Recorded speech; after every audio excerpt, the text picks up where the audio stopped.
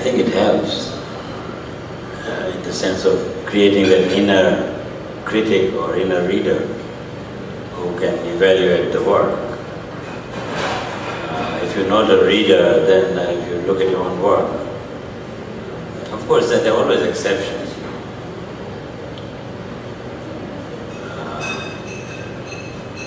There are always exceptions, and you can say that I'm writing in a different form or a different, maybe something that has never been. Like Arma, was he the one? Why are the beautiful? You can say that. But generally, for most of us, if you're a good reader, it's easy to read your own work and to revise it and to put it in a form where it belongs to a genre or to a, what I say, kind of a world culture of writing, that people expect. But there are always exceptions, and although I think it's like when you're doing something new, once you master the old, then you're comfortable with the new. You don't arrive at the new by accident. It's when you mastered it that somehow, like you can do what Gabriel Marquez did, that he did something different, but of course he spent a long time learning.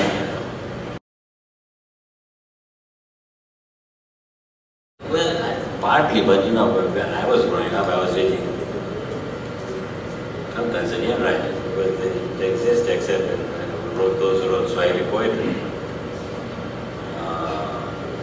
Because as I said, at some point writing culture has become a world culture. And you just read a good story, and if it's a good story wherever it's set, it will touch you. I was very skeptical about one Canadian author. Her writing was set in a small town, I will not name her, in Ontario, and I said, what does that kind of setting have to do with my life? I come from the tropics, people shout at each other, they live close to each other, they live in congested houses, the parents yell at their kids. Here you have a straight-laced, very, waspish background, Protestant. But then, one day I was forced to read her whole collection because I was a member of a jury. And then I realized that, it does touch me. There is a strength in the writing that was really, it was a great collection. So wherever the book is set, there's something that will touch you. And this is what in your writing also tries to do, to bridge that gap. When you write something from here and you read somewhere in South America or wherever, people will know, yes, of course, I'm also, because at the end of the day, we are all human. There's that basic humanity in all of us that we appeal to. And if you can touch that in your writing, then you've done it.